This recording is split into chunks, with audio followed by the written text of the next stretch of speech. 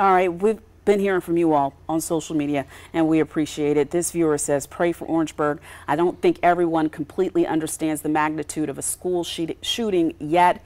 It's scary that you can't even be safe or find refuge at school anymore.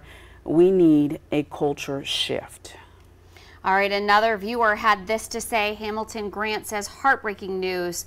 And praying for the Bruin family and Orangeburg community all together. And just to answer the question really quickly, I just got a message from a viewer there in Orangeburg who said the technology center is right down the road from Orangeburg Wilkinson High School. It's probably only about 2 football fields away around the curve. So that's where the students are right now, holding in place, waiting to be dismissed.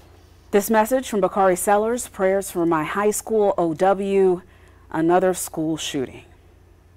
Brooklyn Casey football, praying for Orangeburg Wilkinson students and staff. God bless. Now, we did hear from some parents of football players who said they were actually in the gym waiting for practice to begin when the shooting happened. So we know that the football players were inside at the time. Heard from a parent. This from our own Nija, who said Orangeburg Wilkinson High School students have been moved to the technology center. Parents need to bring their ID. That's from our own News 19's Nija Hood. And again, we just heard from a parent in Orangeburg who says that that technology center is just down the road from the high school. Again, viewers just in dismay that something like this is happening, shooting at kids at the high school in Orangeburg. South Carolina High School Sports Group sending out this tweet. Our thoughts and prayers are with everyone at Orangeburg Wilkinson High School right now.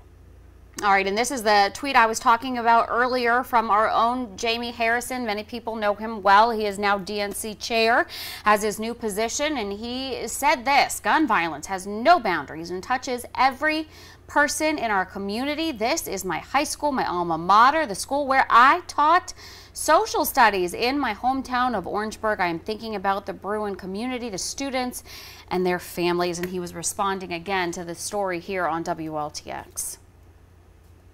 Again, we've got live coverage from Orangeburg as we continue to follow the developments of this shooting early this afternoon at dismissal at Orangeburg Wilkinson High School. We are at the Technology Center. There are students on this bus who were transported from the school to the Technology Center.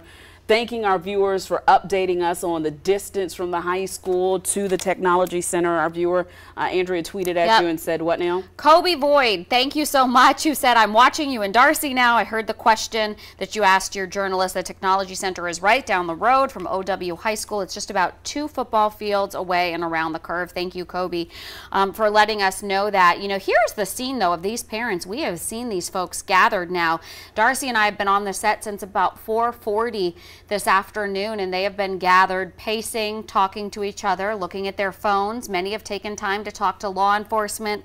At one point, we saw a sheriff's deputy just on the left-hand side of our screen who had a notebook out and was taking notes. We see a highway patrol trooper right there on the left-hand side as well. We know everybody, it was all hands on deck, everybody responding to this to try and keep kids safe and prevent any further injuries, anybody else from getting hurt. As we know now, 3 students were shot today outside of the high school. We do know all 3, and our prayers are that they are expected to be okay. According to the school district, they are expected to be okay. But here's one member of law enforcement who's talking to parents. Our own Nija Hood is at the Technology Center right now, and she told us just moments ago that of this entire group that she has seen the entire time she's been standing there, nobody has been reunited with their children yet. And I gotta say too, Darcy, it's a hot day outside. It is. On top of everything else, it's 90 degrees outside, plus that more than that with humidity. And these parents have been standing there after getting the worst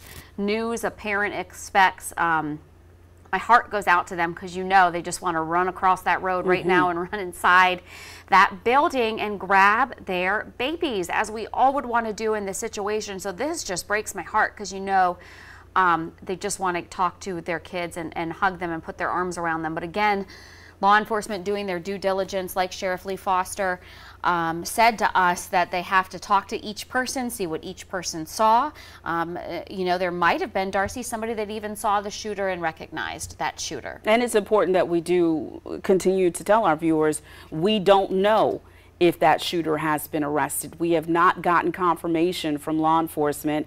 We have teams on the ground there, but we haven't even had word about whether or not there's going to be a media briefing, a press conference later from law enforcement. As soon as we get that information, we will share it with you, and we will go on air and on all of our social media platforms to bring you that information. But when talking with Sheriff Foster, we had some questions about what happens in a situation like this, and should we be surprised that there was not more law enforcement going towards the school. And he said since it was a drive-by shooting, he doesn't have any first-hand information on the investigation, but he said knowing what he does from what he's heard in the media reports, it is not surprising to him that law enforcement was not going to the school, instead using their resources to try to track down the suspect or suspects.